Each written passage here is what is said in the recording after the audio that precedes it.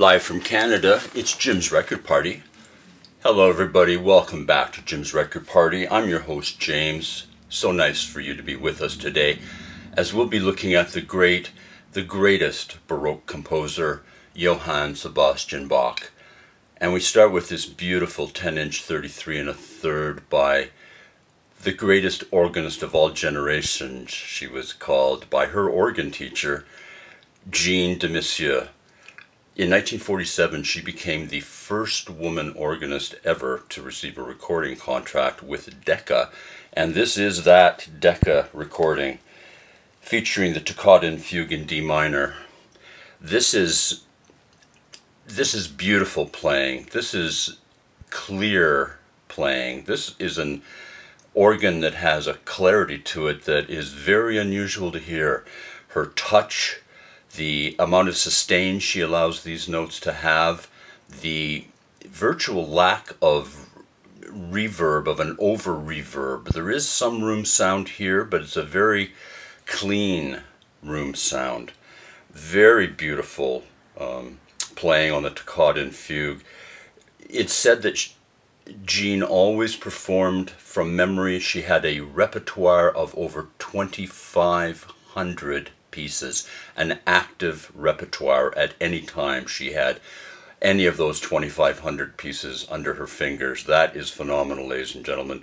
And this Jeanne de Massieu, 1921 to 1968, the greatest organist of all generations.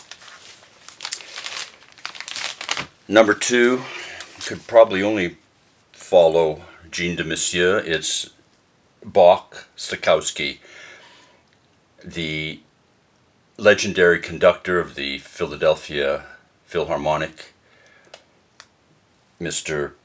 Leopold Stokowski, a great conductor, a great musicologist, a great arranger, perhaps a greater performer sometimes. This man did not lack for ego or for projects to work on. Remember, if you will, this is a man who in the early 1900s mounted a production of Gustav Mahler's Symphony No. 8, I believe it is, in E flat. Correct me if I'm mistaken, please, in the comments.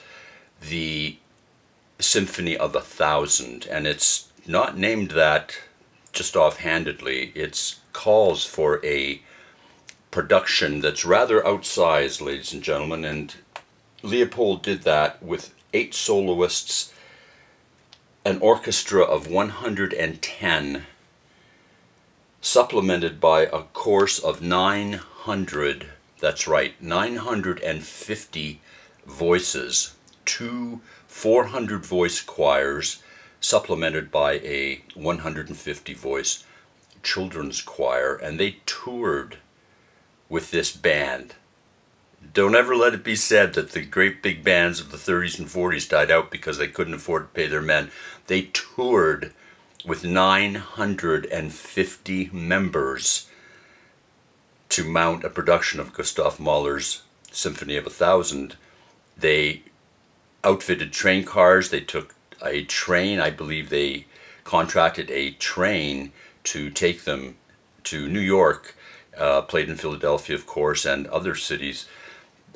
This man is not shy. These are orchestral transcriptions of Bach. It's not said in the liner notes that it's played by the Philadelphia Orchestra. It may not be, but these are beautiful pieces. Some of them a bit gaudy, just slightly so, but very pleasurably so. So nice to hear the different textures and timbres and the depth and weight that Bach can have when mounted with a symphony orchestra.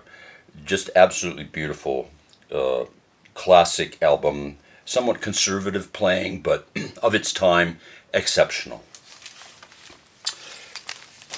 Number 3 is a very fun album, ladies and gentlemen. You may be familiar with this album. It's Bach's Greatest Hits by the Swingle Singers.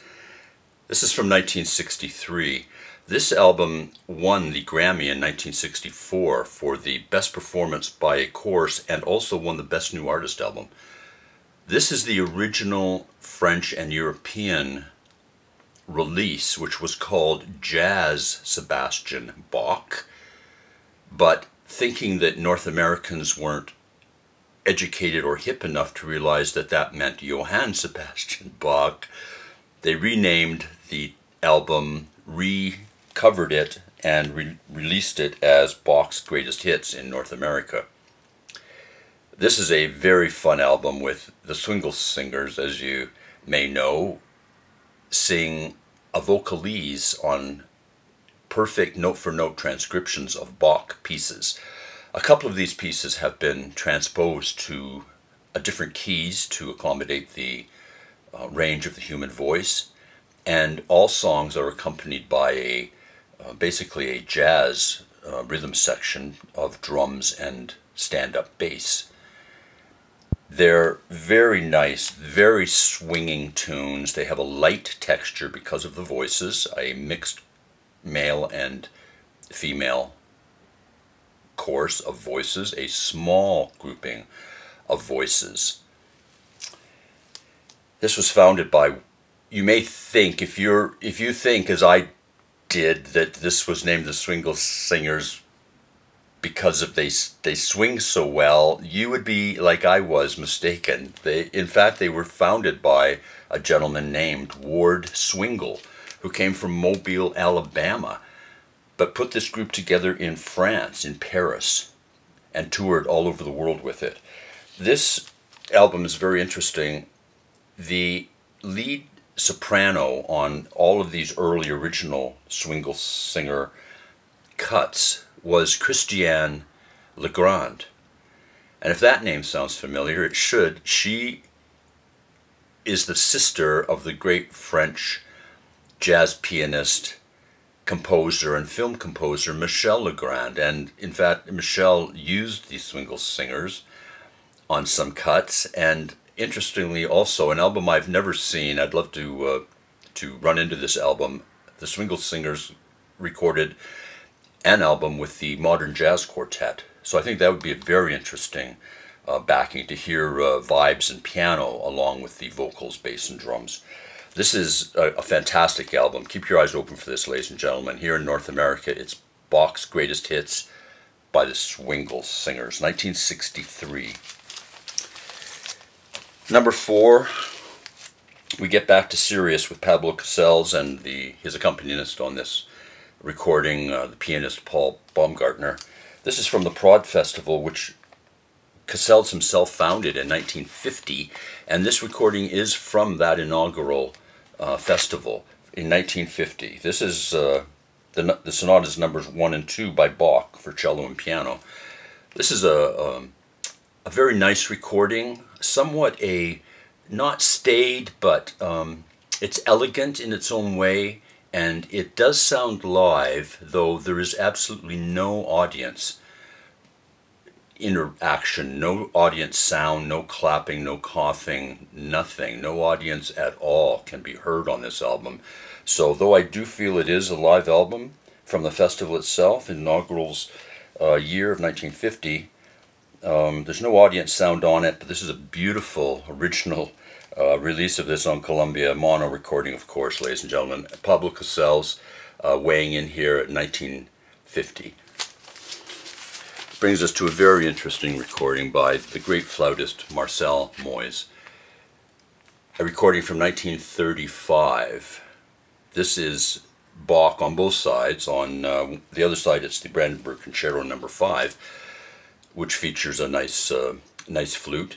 But the side we're looking at is the side with the sonata, the suite rather, number 2 in B minor, and the ending movement of which we would all be able to whistle the moment along with the moment we heard it. And when it comes here at the end of the side, it flies by so quickly you want to replay it 3 or 4 times to hear it again and again. Marcel Moyse has credentials like nobody's business. This is a man who played in the premiere of Stravinsky's Rite of Spring. Just think about that for a moment. He played in the premiere of Stravinsky's Rite of Spring. If he can top that, he also played the lead flute in Claude Debussy's Afternoon of a Faun. And many, many, many other examples. This man is a monster of the first rank, ladies and gentlemen. Playing here with the Adolf Busch Players, a small chamber orchestra, we'll call it. Adolf Busch himself on violin, and Rudolf Serkin, the great classical pianist, on piano. And if you sometimes reach for Rudolf Serkin's originality, Rudolf Serkin, the American pianist, and you stumble for a moment, it's with good reason. He's a Bohemian-born Austrian-American. Rudolf Serkin, fantastic piano, and of course, fantastic flute on this, ladies and gentlemen. From 1935, a beautiful recording, in mono of course, and lovely, absolutely lovely. Brings us to our final selection, and perhaps the most fun selection today, ladies and gentlemen. It's Virgil Fox from 1970. It's Bach Live, the Fillmore East, Virgil Fox, heavy organ. This is Virgil Fox, a man who made his bones basically at the Riverside Church in New York for a couple of decades, and then went on to play the heavy organ concerts, among others, ably assisted by Joe's Lights, who assisted many rock and blues and psychedelic acts at the Fillmores, East and West, I believe. Here they are at the Fillmore East in New York, of course.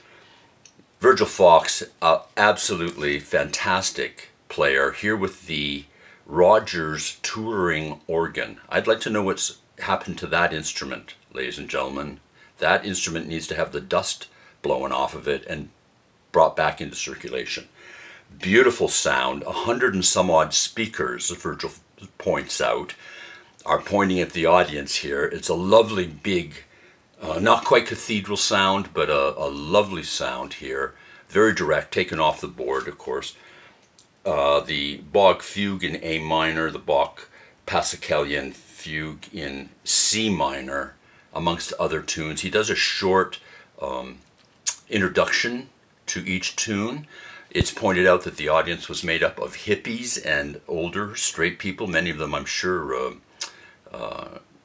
people who attended the Riverside services and heard him play there. And he gives a fantastic performance, a fun performance here, and a very excellent sounding here performance. There are several other versions of the Bach heavy organ tour on record. This is the original, the first heavy organ, a beautiful, beautiful record, ladies and gentlemen. Virgil Fox was the first non-German organist given permission to perform in the Thomaskirche in Leipzig, and that's Johann Sebastian Bach's own stomping grounds, the church that he finished his career in. For Virgil Fox to have an opportunity to play that organ in public was absolutely a beautiful career bit of acknowledgement from the Germans. This has beautiful sonorities and dynamics on it. Beautiful dynamics. You need to turn your system up for this record, ladies and gentlemen, to hear the soft parts and to let the loud parts pin you back to the wall. This is beautiful, exuberant, vivacious audience response on this. They are there. They can't wait to show him their love. He tells them that Johann Sebastian Bach would be very pleased that they are there, and they are very pleased that Virgil Fox is there on a beautiful evening, and I believe it's 1970, it may have been recorded in 69, in New York City at the Fillmore East. Well, thank you, ladies and gentlemen. Once again, that brings us to the end of another episode of Jim's Record Party. I hope you enjoyed it as much as I did. This examination of some albums featuring the works of the great composer, the father of us all, Johann Sebastian Bach. Please join us again next time on this very same station as we look at more great, rare, and interesting records here on Jim's Record Party.